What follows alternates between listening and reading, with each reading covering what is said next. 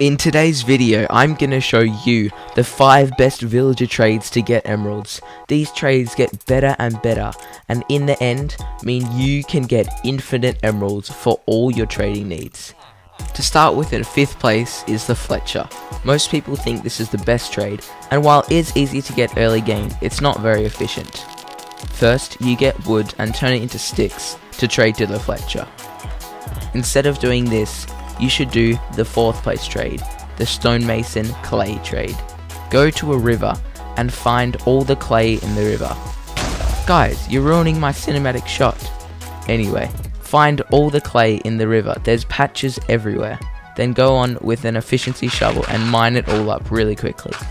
It's even better if you can manage to find a lush cave, which is full of clay. With this way, you'll be able to fill up your entire inventory full of clay and go back to the villager and trade it all for emeralds. This is much more efficient than using the sticks and emerald trade. In our 3rd place, we have the pumpkin trade.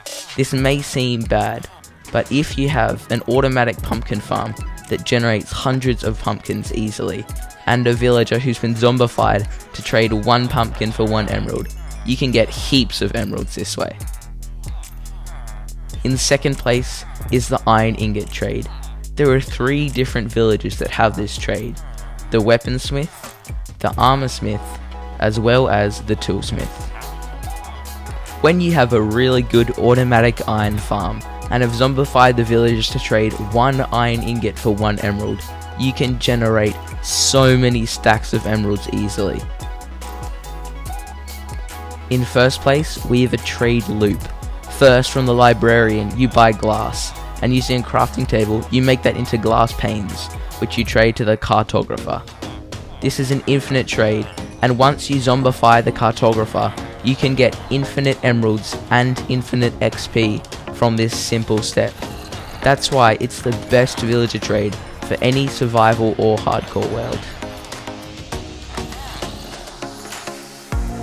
Even without zombification, they can still give you XP, so it's still recommended to have this in any setup. In an honorary first mention is the string duper. A string duper is a glitch and a duper, so it was not on the list, but it produces infinite string, which you can then trade to the fisherman, who can give you infinite emeralds in return. This is actually the fastest way of getting emeralds, but is a dupe, so it is not on the list.